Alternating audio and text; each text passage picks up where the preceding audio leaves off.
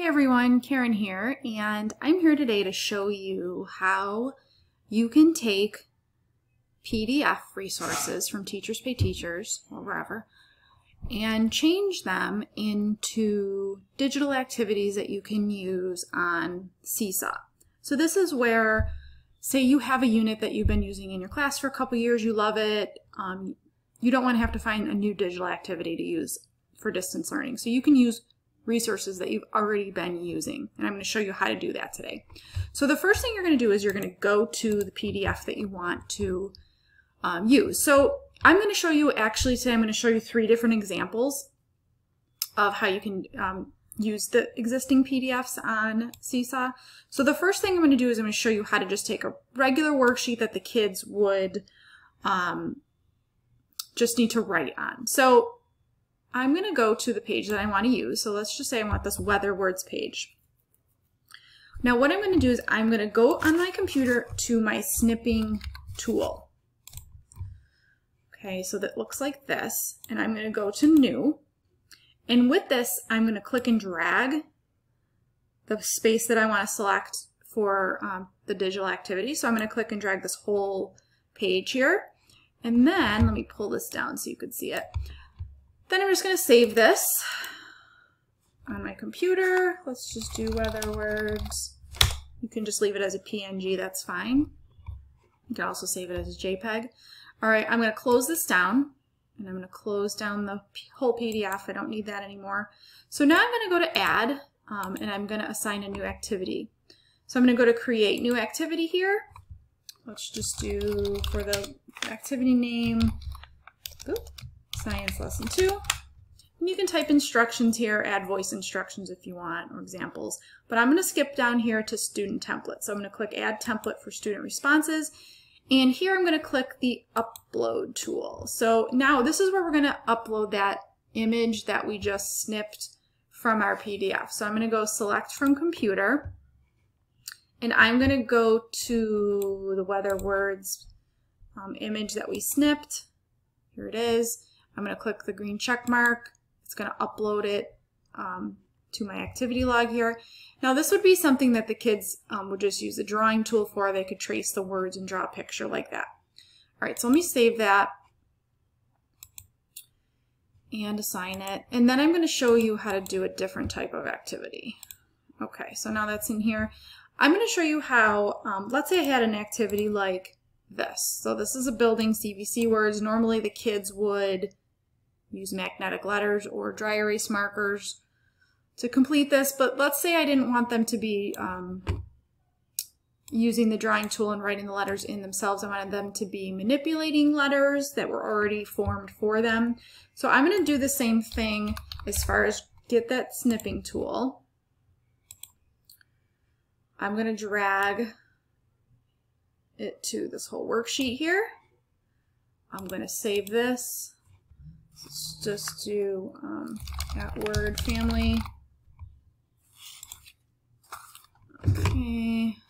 All right, so then I can close this, and I can close this. I don't need this anymore.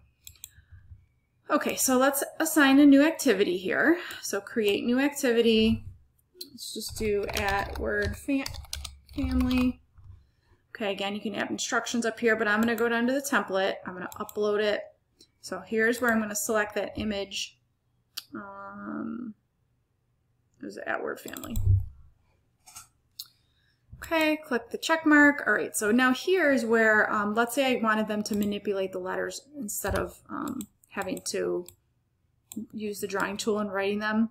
So I'm just going to use that text box tool that's on the side there. And squeeze that in a little bit. All right, and then I'm going to just make letters for the kids to manipulate themselves. So an easy way to just duplicate this, you know, you can change the text color and stuff, but I'm just going to duplicate these rather than having to make new text boxes every time.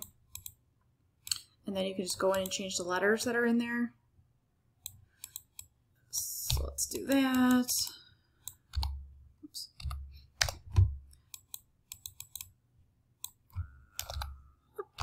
Okay, so again, you would do this for all of the words if you wanted to assign all of the words for the kids. So And I just need one more.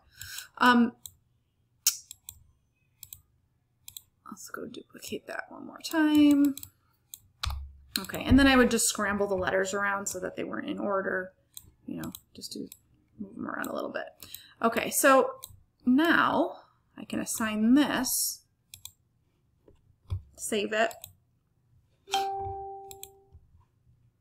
assign it to my class, and this is what it would look like for the student. So if we go here and we go to the sample student, so this is what it's going to look like for the kids. The kids are just going to then move these text boxes to spell the word, just like that. And then they can submit it to you. And there we go. Now I'm going to show you one more type of activity where you wouldn't use the drawing tool, you wouldn't use text boxes. Maybe you have something like, in my Ultimate Phonemic Awareness Pack, let me go to, okay, here we go. Oops. Okay, so let's see, one of these rhyming sheets. Okay, now here I have a sheet that the students are going to have to drag these pictures in to select the word that rhymes. Now I'm going to use the same snipping tool again. And I'm going to first, I want to snip the whole worksheet. Actually, no, I'm sorry. I want to snip just this part right here.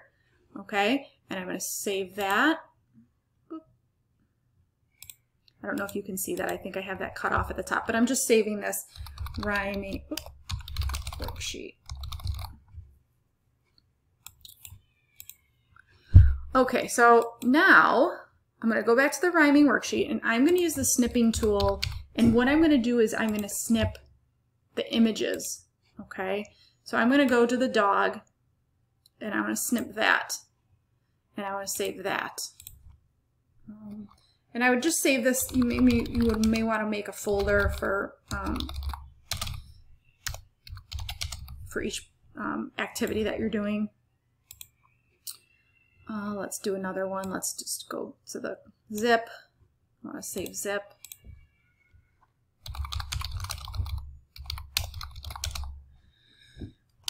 Okay, I'm just going to save those two for now.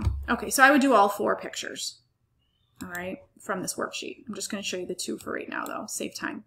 Okay, so I'm going to close this, and I'm going to go to assign a new activity, create new activity. So this is rhyming worksheet, PA.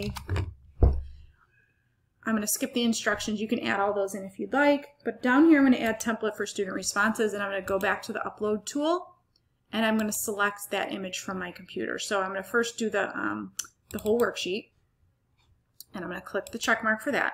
Okay, so here's the whole rhyming worksheet. Now I want to insert those images that the kids can manipulate. So I'm going to go over here to the camera tool. I'm going to go upload, and I'm going to click on these 2 pictures, upload those together there, and I'm going to need to resize them so that they fit the boxes. And that's it. So I would upload all 4 of them. Then I would save it, assign it to your class, and you can take a look and see what it will look like for the students. You go to the sample, this is what it's going to look like. So the kids would then have to click the hand tool down here. Just remind them to do that. So then they would just manipulate, drag these pictures to each matching word. So lip and zip, log and dog, and they would have the 2 other pictures in there as well. Save it, and that's it. So I hope this helped you today, and just a quick little tip so that you can use existing activities, things that you've already used that are not digital, how you can use them digitally with Seesaw. Hope this helps. Thanks.